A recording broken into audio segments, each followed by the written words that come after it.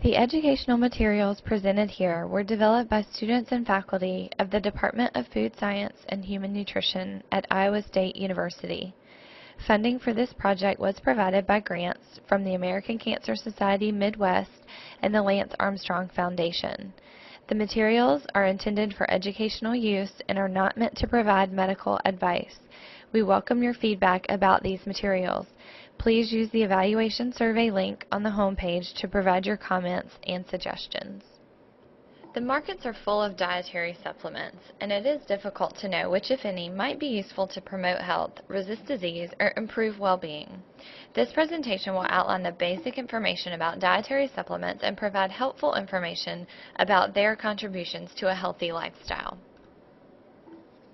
A supplement is intended to supplement the diet. The main feature of a supplement is that it is very different from a food. It contains one or more ingredients such as a vitamin, mineral, botanicals, or herbs, and is intended to be taken orally in pill, capsule, liquid, or tablet form. Supplements are labeled as supplements on the front panel. In the picture shown here, you can see that this particular vitamin supplement includes calcium and vitamin D, which are two ingredients, and it is taken orally in the form of a tablet, and it is labeled as a supplement on the front panel.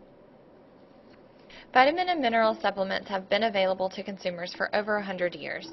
These products are typically mixtures of known essential nutrients in quantities defined by the National Academy of Sciences and the Recommended Dietary Allowances, or the RDA. The label on these supplements define the percent of the RDA that is met by one of the dose of the product. In general, vitamin and mineral supplements are safe to be consumed when they contain around 100% of the RDA. Supplements with much more than the RDA, 200% or greater, are not necessary and may cause toxicity. So when are vitamin supplements advisable? Vitamin B12 supplements are advisable for individuals over the age of 50 who have trouble absorbing this vitamin naturally. Folic acid supplements may be advisable to women who may become pregnant or are pregnant in order to decrease the likelihood of having a baby with neural tube defects.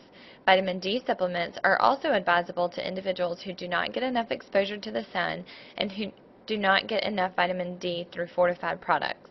Calcium is sometimes also advised for bone health in mostly women.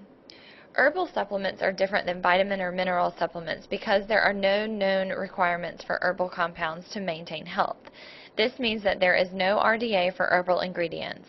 Herbal supplements are mixed with compounds derived from plants and algae, but some supplements may also contain ingredients from animal sources, such as fish oil or pancreatic extracts. Our understanding of herbal supplements is derived from traditional medicine practices of many civilizations for many, many years. In these cultures, healers use naturally occurring products to treat ailments, and out of these practices, modern medicine arose.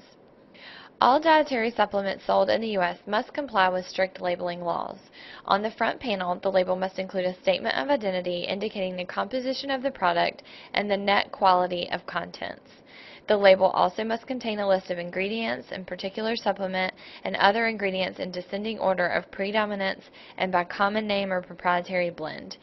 In addition, labels must also contain the name and place of the business of manufacturer, packer, and distributor. This information regarding the business of the manufacturer is important because if you have any questions or would like more information regarding a particular supplement, you should be able to write to the address listed on the label. Though not regulated by the FDA, manufacturers are allowed to make 4 kinds of claims about their product. They are allowed to make nutritional claims which state that there is a certain level of a particular nutrient found in the supplement. For instance, they can claim a supplement to have a high amount or a low amount of a particular nutrient. They can also make a health claim that describes the relationship between the active ingredient in the supplement and its effect on reducing the risk of a health-related condition. Manufacturers may also make a structure or function claim. These claims describe the role of an ingredient intended to affect the normal structure or function of the body. The graphic here shows an example of a function claim. This fruit supplement claims to help maintain healthy joint function. Before purchasing any supplement, there are always some things that you should know. It is important to realize that supplements are not pharmaceutical drugs. They do not undergo rigorous testing for safety or efficacy, and there is no oversight by the FDA about which ingredients are included in the product. It is important to use caution before using supplements and to speak with your doctor about the supplement that you are considering. Supplements may impact your specific conditions. It is also important to consult your doctor to become aware of the possible side effects of the supplement and if the supplement would have any negative reactions with the current medications that you are taking. If you decide to use a supplement with your physician's approval, the next step is to find a safe and reliable product. This can be challenging because none of the products on the market are regulated by the FDA. You should consider the manufacturer, as some large pharmaceutical companies are now marketing herbal supplements. In general, these companies can be considered reliable because of their reputation and concern for safety. Other ways to reduce the risk of using a product that may contain contaminants or have poor quality control are to look for the pharmacopoeia verification stamp seen here on the slide. This is a program that the government does not sponsor, but it verifies the product meets standards including uniformity, cleanliness, freedom from contaminants. Keep in mind, it does not mean that the supplement has been approved. It is also important to select only single herb supplements. This is recommended because with single herb supplements you can be sure of the quantity of the herb in each dose. With multiple herb supplements or a mixture of supplements, you may not be able to know the proportion of each one. Beware of claims that are too good to be true when looking for a supplement. There are also no supplements that are known to cure any disease or condition. You should also be cautious of supplements manufactured outside of the U.S. According to the Mayo Clinic, toxic ingredients and prescription medications have been found in some supplements that were manufactured internationally. Unlike drugs, supplements have no governmental standards for ensuring safety, effectiveness, and quality. They are also not approved by the FDA.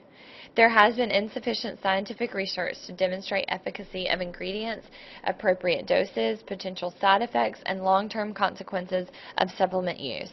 In most cases, the active ingredient is not known, and in fact, several ingredients may function together to generate a response. Because of the complexity of these issues, the scientific understanding of supplement mode of action and biological effects is inadequate. Therefore, caution is recommended when purchasing and using herbal supplements.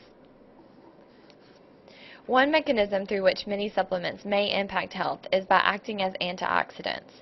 Oxidation is a natural event in the human body in which oxygen interacts with other molecules and in turn causes them to be damaged. Common targets for oxidation include lipids and membranes, DNA molecules, and proteins. The body has many defense systems in place to protect from oxidative damage. These antioxidants include enzymes and chelators that remove oxygen-containing molecules and repair damage. Many plants contain natural antioxidants as well, which do protect the plant cells. Here's a list of some supplements that are considered to be unsafe. Kava kava, for instance, can cause liver damage, and comfrey can cause liver damage as well. Lobelia is potentially toxic and binds to nicotine receptors in the body and can have a nicotine effect on its users. Products derived from animal brain or nerve products may also contain prions that cause mad cow disease. All the supplements listed here on the slide should be avoided. Individuals taking various medications should also avoid herbal supplements due to possible interactions between the active ingredients and the medication.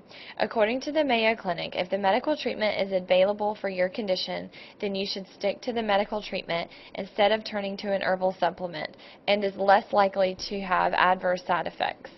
If you're pregnant or breastfeeding, you should also avoid herbal supplements. This is because what is good for the mom may not be good for the fetus or the baby.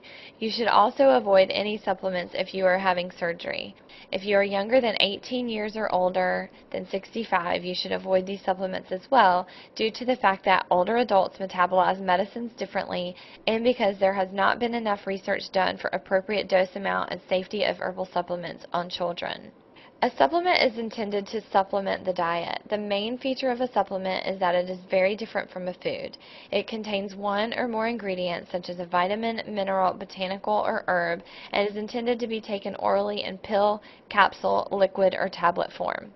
Supplements are not regulated by the FDA and cannot be guaranteed safe. The best way to get vitamins and minerals is to eat a healthy and balanced diet full of a variety of brightly colored